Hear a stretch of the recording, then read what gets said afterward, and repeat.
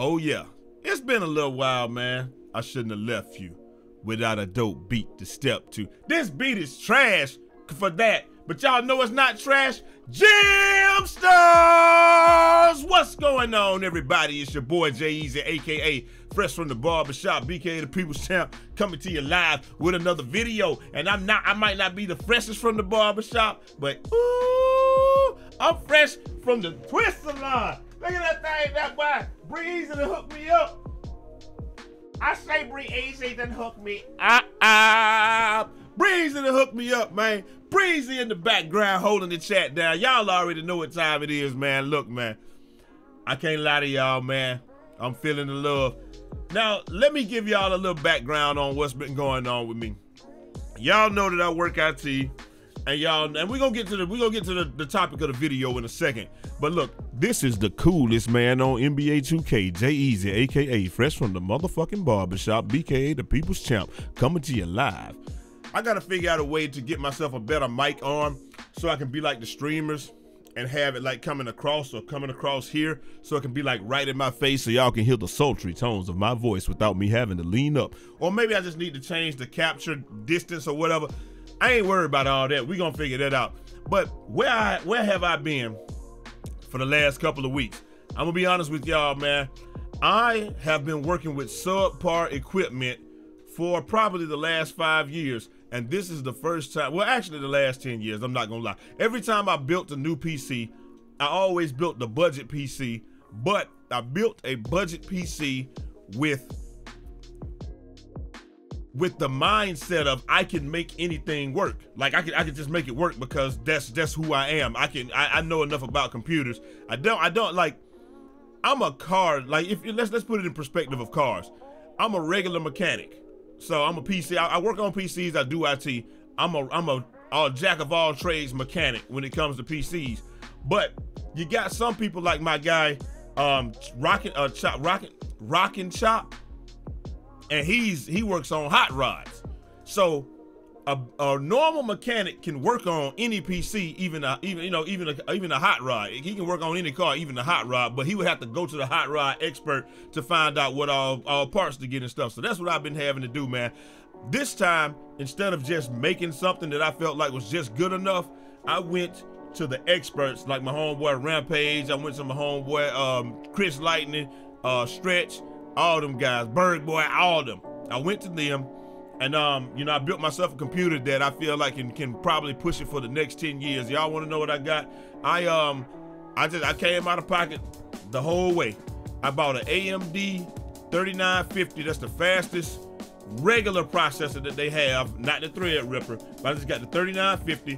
I bought the 3950. I added the 570 motherboard. I got a 2060 Super graphics card with it. 16 gigs of RAM, obviously. I'm probably gonna go up to 32 just because I haven't seen anything that has pushed me past the 16 though. So like that's why I'm like, I don't even know if I'm gonna do that. But hey, it is what it is. Anything's a possibility. Anything's possible. But yeah, I had to do that because I was pressing some shirts, and all y'all shirts, I'm getting ready to get those done today. And if y'all order a shirt from the site, man, please give me like 2 weeks to get it, because like y'all know, with everything going on, I can't just walk into the place anymore. And so because of that, I have to order the shirts, wait for them to get here, and then I have to get the material, create what y'all want, press it, and then send it out. And then it's gonna be a little while before that. So just give me 2 weeks on getting those out, and I promise you'll be happy. I don't think anybody that's ever got anything from me has ever been dissatisfied, but it just takes a little longer now. I used to just be able to order something, go to the place, pick it up, but because of everything that's going on, I have to order now, and it sucks. But it's trying times. But speaking of everything, man, I built this computer because I asked LJ to grab my cell phone. He grabbed my phone, but he saw that I had a hard drive outside my computer, and he decided that he wanted to help Daddy out. Put it inside the computer, laid it on the back of the graphics card, and the back of my graphics card was not shielded. Now the one that I got now is shielded, but I got tempered glass on the outside of the computer now, so that doesn't even matter. It wasn't shielded. Whatever he did, he laid it in there, and it zapped the graphics card. So I just took that as an opportunity to build myself a whole new computer, and it's awesome. I'm not even gonna lie to you. This thing is eating like when I used to do this stuff right here. right now I'm using 1% CPU usage to do what I'm doing, and I'm at 49 degrees. Well, I used to have I had the 8350, which they lied about and said it was way more powerful than it actually was. They said it's the most powerful thing on the market right now, and it wasn't. And they just lied. That's why we got a class action lawsuit against them. I did collect on that, by the way, Bridget. I just checked my email. But anyway, all that. Look, no, we don't want to hear your mixtape, bro. Like I said, I'm saying all that to say this. This is the first time that I actually have full power doing this. As you can see, this video is in 1080p 60, and it's beautiful. And you're gonna be able to see all of that in a second. So I got that. I can stream any game I want to, so we can stream some games. We can stream Grand Theft Auto 1080 60. We can stream any game I want to play. Like right now, I'm at like 1% CPU usage. This is insane. I haven't been at this ever. Even with that 8350, when I first bought it, I would be at like 17 to 30% CPU usage just recording videos. No video, just like this, I'm at 30%. And so, you know, and it shouldn't have been like that because my boy Stretch, he says he has a 4790K, and I know it is going over a lot of people's head, but you know, he got a 4790K, and it's just like, he's still at 1% streaming.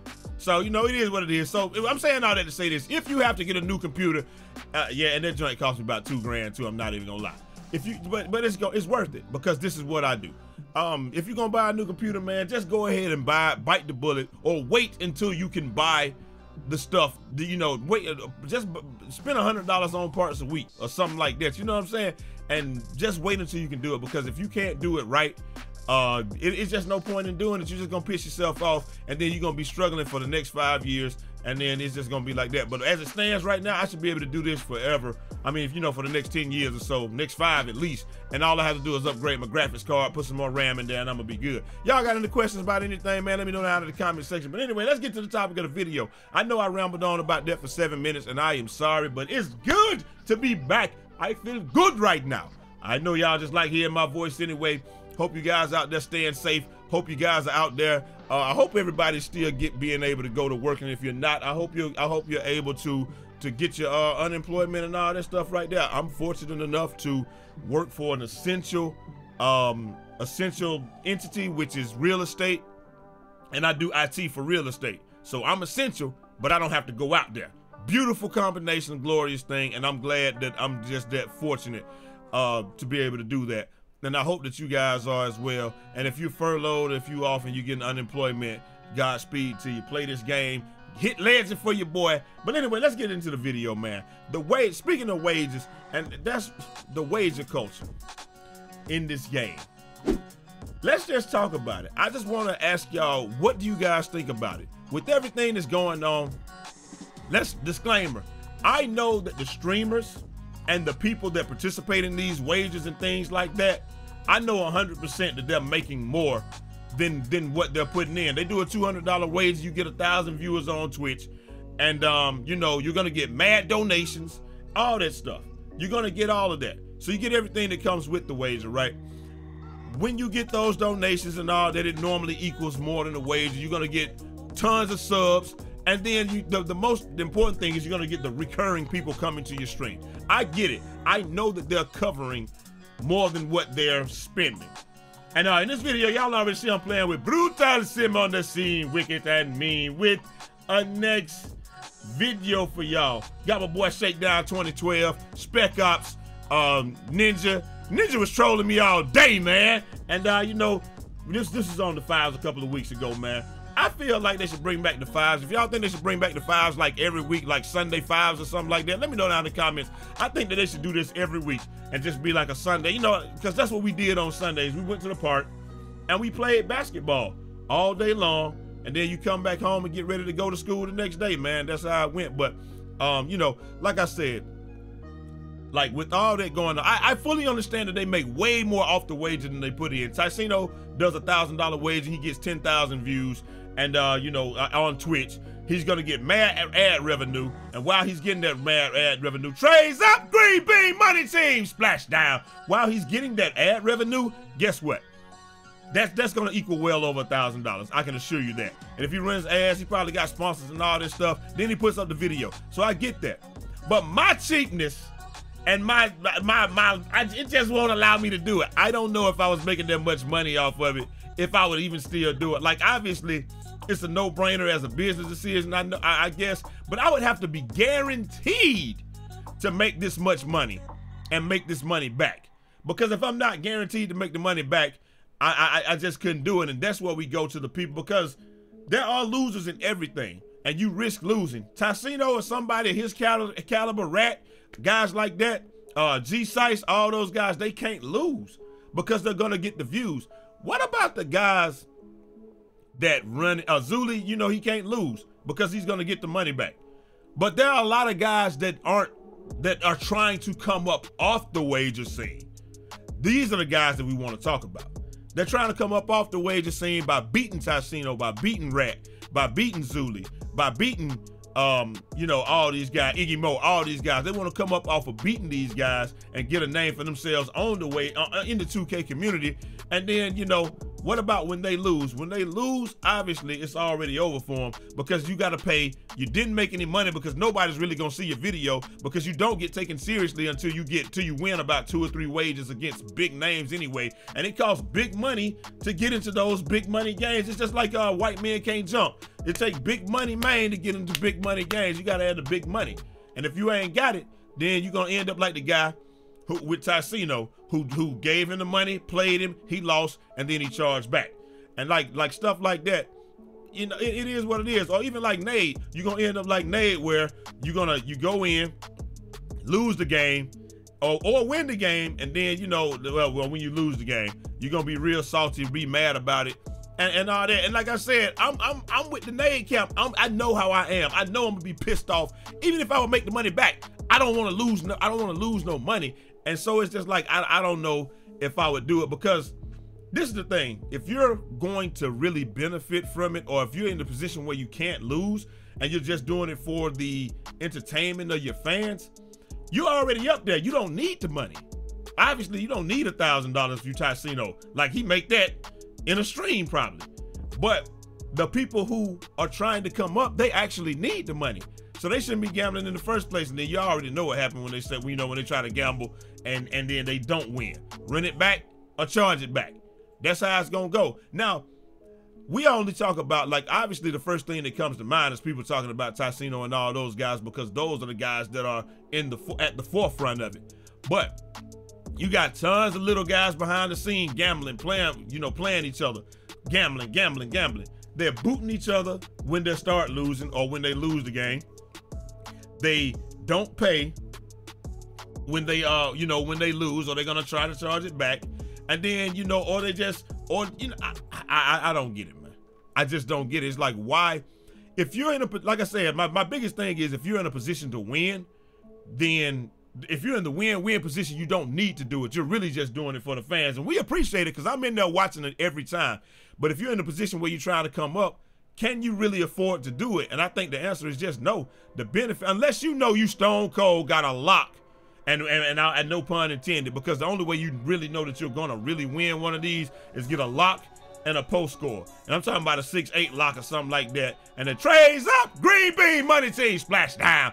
And I'm talking about like a 6-8 lock and a post score, and you just gonna have to cheese your way. And we're gonna talk about the cheese and all that, the cheesing culture next, because that's something that my God, bro, the cheesing culture, the gist of it is, we don't got no gatekeepers in 2K, and it's okay to cheese, because the people at the quote-unquote highest level cheese. You got people come in, why don't you play stage? Why don't you play comp? Do you play stage? Why don't you play comp stage? You play comp stage. Why don't you play the 5K? You play the 5K. Why don't you play the 10K? Don't you know that every level that you go up, they just cheese more? And because the people at the top cheese so much, it's looked at as okay. It's not frowned upon to cheese, and because it's not frowned upon to cheese, people think that that's how you're supposed to play the game, blah, blah. Anyway, we're gonna get into that later on. But like I said, the people that can most afford to do the bets, cash nasties and all those, they don't need the money. They literally doing it because they know they get a huge boost in revenue, and they get a huge boost in viewage and all that stuff. But the people that can't afford to do it, that's trying to come up, they can't afford to do it anyway. Like, I'm just thinking, if you're a regular guy on the street working a 9 to 5, I know you might make good money, but bro, I ain't got $1,000 just to throw away. I got it. Obviously, I got it because I bought this computer at the same day my little boy fried it. Like I went and dropped $2 on the computer. So I have money, but I don't got money to gamble, and I might get something or I might double up. Is it just the thrill? Y'all tell me down in the comment section. Is it just the thrill or is it just whatever? Because my thing is this. I will always spend money if it's something that I'm going to use, especially electronics, because you're going to use those for an indefinite amount of time. So I've never had problems spending money on electronics or spending money on something that I'm going to use. Cell phone, supplements. I'm going to get good stuff out of that. Eye drops and stuff. Look, I even bought this so I could go run. This is just a running belt. You put it on. It's a glorified fanny pack. Eazy from the corner. Trays up. Green bean money team splash time. You're supposed to put it on like this. I do it like this. I put it on backwards. If I'm going to use something, I don't have any problem spending money on it. But that's a guarantee. I have problems with putting money. Oh, brute with the steel. Right. I just have problems with putting money on something that's not a sure thing. And I may not get anything at all from it. Like, I get it. So in that respect, I'm saying Ticino and those guys, yes, they're going to get something out of it, guaranteed. Woo, good shooting, Tex. But they're going to get something out of it guaranteed. So I understand why they do it. But the people that are wagering them, you may not get anything. You may, like sometimes Ticino said, go over there, tell those guys, GG. Maybe you do get a boost in viewage. Maybe you do get more viewers and stuff like that. But most of the time, those guys aren't getting anything but an ass whooping and a lighter pockets. And I just don't get. I don't get it, man. But y'all let me know, man. Is the risk worth the reward? The guys, Rat, Ticino, all those people, they're not taking any risk. G-Sice, they're not taking no risk. Zuli, he's not taking the risk. There's no risk for them, because they're getting some guarantee. And in that respect, I would definitely gamble. And do y'all think these numbers are inflated when they gamble each other, like when G-Sice plays against like Zuli? Do y'all think it's really $100 or like $50 and they put up there, we gonna say it's 1,000? Or do y'all think that they really gambling a grand? Like, I know that they can afford to do it. Sometimes people, like I know one time, Philly Brown, that used to play for the Eagles, or what have you, he was a wide receiver, what have you, and he came in, and he played for the Carolina Panthers too, but he came in and he sponsored the bet. So he was like, yeah, I'm gonna sponsor the bet, and I'm gonna go ahead and you know, I'll pay for whoever. So it was just like a pot.